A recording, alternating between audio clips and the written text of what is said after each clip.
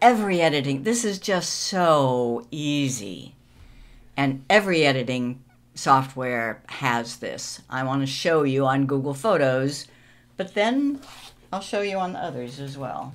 Open Google Photos, and here is a very crooked picture.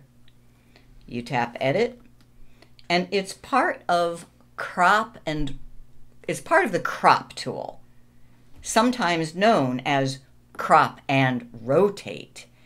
Notice this little button here means rotate, and it rotates, you know, a quarter turn at a time. But to just move it to straighten the horizon, there's a slider.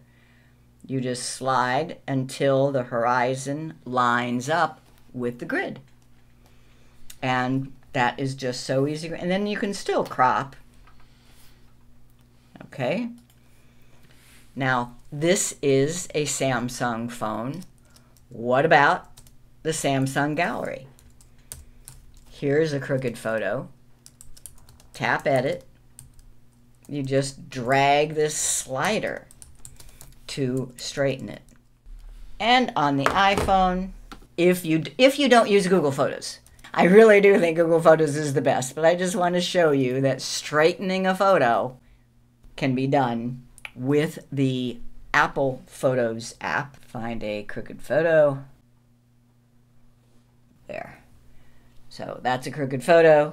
You tap Edit and crop, and you have this slider. So same thing. Okay.